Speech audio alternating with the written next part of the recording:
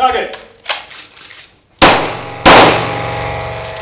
I am confident that we have got absolutely the best weapon that we could get our hands on. The Glock 17 has got a really good reputation across the world. It's been used by a number of really high quality organisations, and given the 7 weapons that we took through all the field trials over the last 2 years, it has come head and shoulders above the rest. So I believe we really have got a weapon that is absolutely top notch in all aspects in terms of its accuracy, reliability, ease of maintenance, and overall whole life cost. So I think it's come out really well. I think the soldiers will like it from the point of view of it's lighter, it's easy to strip and maintain, and it's easy to train on. I think that was also a key aspect, because obviously with pistols they are difficult to train on. They can be difficult to train on.